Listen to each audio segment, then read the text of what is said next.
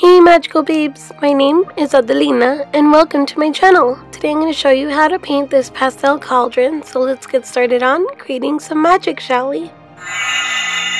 I started off by getting a Prismacolor Kohl erase pencil in the shade Rose and sketching out my design on the cauldron firsthand before I decided to go in with painting.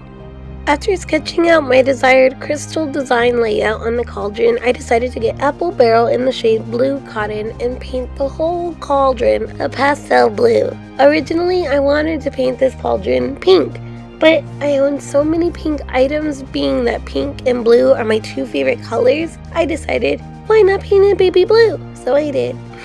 I'm not going to be talking very much in this video, only because my voice is barely coming back. I just got over being done with the cold for about 11 days, and it's quite insane how long I've had this cold. So I hope you magical babes enjoy the rest of this video. I'll see you at the very end.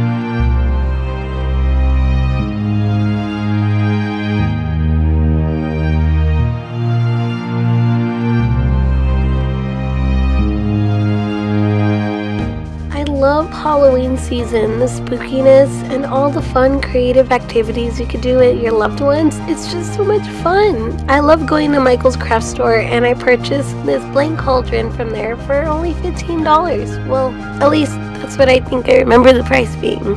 Anyway, I really hope you magical babes enjoyed this video. I had so much fun creating it, and if you did enjoy it, give it a thumbs up. Also subscribe to my channel for weekly videos. Until next time, magical babes, I hope you have a spooky day. Goodbye!